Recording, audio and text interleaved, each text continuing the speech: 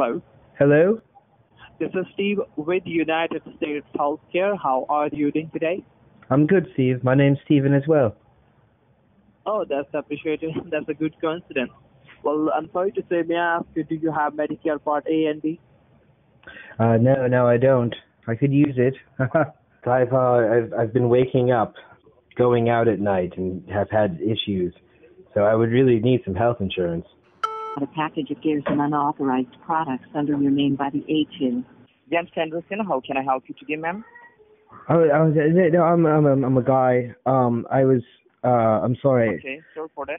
No, I just received a message that that something is bad happening with specifically my name.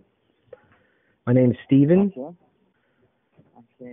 Okay, so, Mr., you are saying that your first name is Mr. Stephen, right? Yes, Steven. I work in a gift shop here. Hello, how are you doing today? I'm doing just fine. I am interested in rate reduction. Okay, so which credit card is that?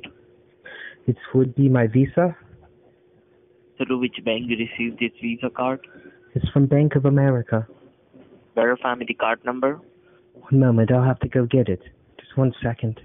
The idiot is giving away his credit card number again. My friend Mark here says that this is a scam.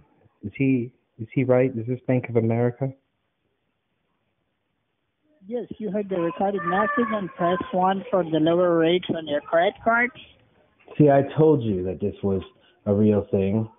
I'm telling you it's not. I'm sorry, my friend Mark is very skeptical of what you're doing. But no, I'd like to hear about the lower rate. It's not a real business. It's a prank call. Bugger.